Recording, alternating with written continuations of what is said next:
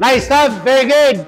Come on in. Nice guys, good progressions. That's a pretty hard one to be able to get to that point, okay?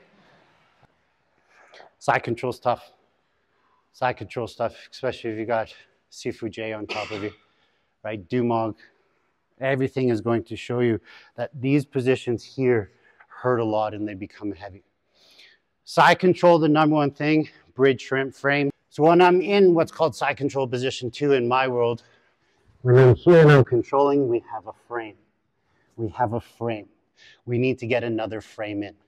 So when I'm here, he's going to bridge, shrimp, frame, the knee comes in. If I'm still holding on, his arm touches his other arm, and he extends and he pushes away.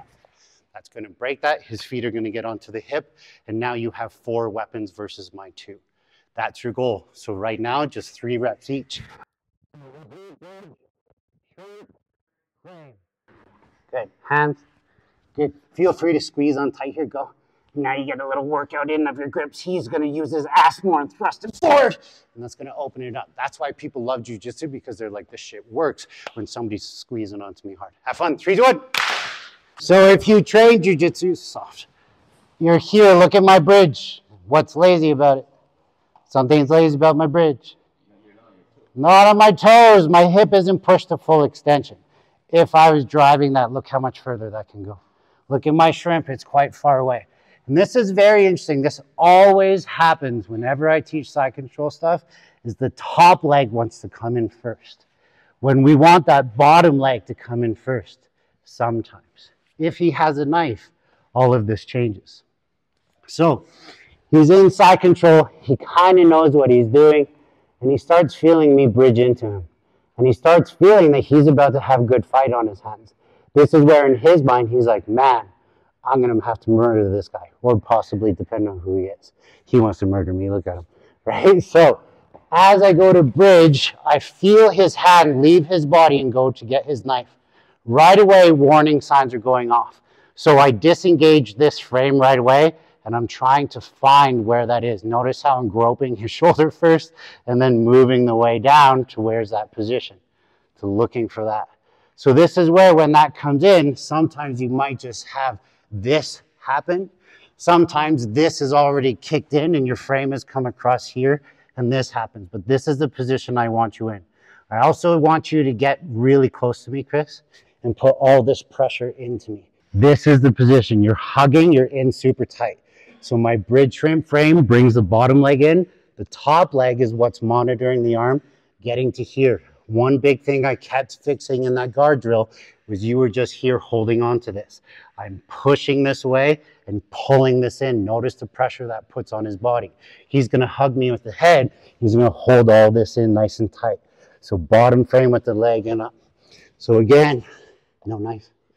We have to get, you know, you're going to draw your knife. Okay, so I'm here. He's recognizing that there's possibly an issue. I'm going through my drills, trying to monitor this and find this. When we pressure test this, the amount of times I get stabbed here, especially if they have a fast draw, is hard. So I'm trying to find all this, and I want you guys to finish where it feels like you're hugging. Okay, so get super, super tight. There's no space. You're holding onto this. Okay, 3, 2, 1. Find the knife. Find the knife. Good. Yeah, get that bottom leg. Good, and then get that shin across the bicep. Nice, good, good, good. Nice, yeah, so that's there. Good, nice, that's all good, that's good. Nice, good, and then get really close. We're gonna be going for that leg after with that arm. Yeah, there you go, you know it, you know. If you don't hug, it's just a little bit different, okay? But I want you to think about it. It couldn't, or it could just be a rock that they've grabbed on the ground. He's gonna start eating punches on the street, grab, twist, and pull, right? That's what everybody in the comment section says. So that's what he needs to feel. We need that hand monitoring where that is. He's still simultaneously shrimping away and getting that bottom knee in. Okay?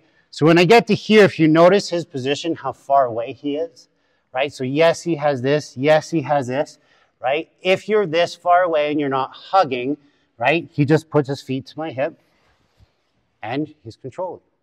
I will guarantee you guys will try and do the drill I'm about to show you, but you're in that position and you shouldn't be trying that drill. You should be escaping. So When I'm here and I found all this and I got to this point and all this is in nice and tight, look at how close I am to the leg. So this pressure I have on this is going to naturally push him this way. I'm going to help him go in that way. I'm going to bring my arm underneath his leg. I'm going to have to keep this tight. If you back up. So it has to be a positional thing. If you guys want to do this drill, you must be close, you must be tight. So I'm here, I'm holding on to this. Now I'm sweeping. Think about doing like a back shoulder roll while I'm lifting up on my right arm and I'm pushing my left leg out. Entering a little bit of advanced jiu-jitsu. Now I'm here in this position. What becomes priority? 2 hands on knife. 2 hands go to the knife. Shin comes across the face. I'm trying to find a better position to be able to get to here. There's lots of different things that will take place there. It is going to be ugly. Okay? What we have to do is find out where that sweep is. So when I'm here and he's tight, that's the feeling you want. Now you know the sweep is going to get there. If you try to lift them like that, but you're too far away, that's what you're going to look like. And when that happens, push, push, push, into the face, or go back to the drill you were before. There's a lot of different things we can do. But ideally, we're trying to train that feeling of that drill. This comes here, shit, the knife is there. All my priorities back on that death grip. Pull that in tight. Notice if I'm out here, I'm getting extra hold in my body. If I keep that tight, now I find this. I get my sweep. Is there anything wrong with going back? Boom, driving that into here, disengaging in a way. You might not get the sweep in 2 minutes, but do your best. 3, 2, 1. Bottom. Nice, yeah. Bottom knees there, then knee on there. Perfect, very good. Now try and get sweep. But your distance is pretty far, so if I were you, I'd try and get that left leg there. Yeah, good. Now sweep that way. Yeah, good, very good. Okay, good job at finding the right position for your partner of being close enough. It's very rare I get to see that percentage of sweeps from the students within the first day, okay?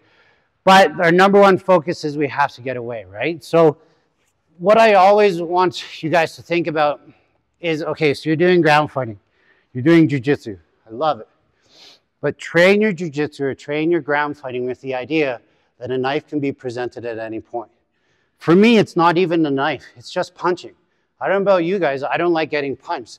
So all of the drills will get you to that position.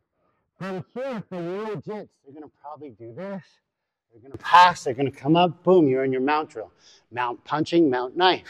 You're here in side control.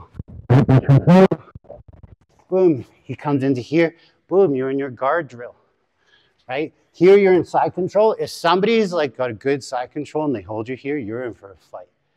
In my opinion, side control is the almighty. You can control somebody way bigger than you and you can keep control of them. Side control should be trained a lot in your curriculum, in my opinion. Leave today with this thinking like, where's that hand going? You should have trust issues all the time because that can be punching, can be doing a lot of different things. But the more that you guys think about that, you can still train your drills, you can still respect your professors or your coaches, but now you're just starting to get to that idea of, okay, what am I doing? A lot of people when they're doing jits, especially competition, they get lost in this idea of, I need to pull you in, I need to sweep you. I need to get to a better position. Well, standing up and getting back to your feet, if you were, had your back on the ground, is a better position. Sometimes disengaging is probably the best thing.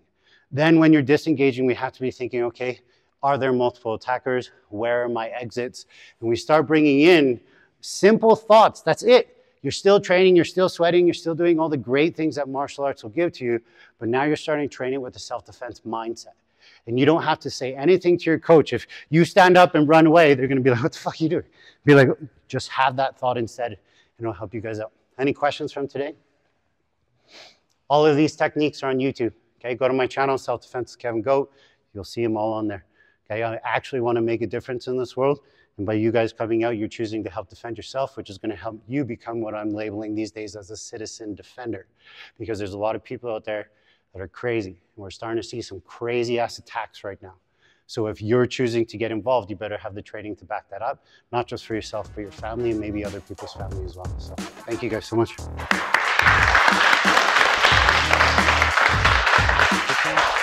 Round of applause for Chris for helping out.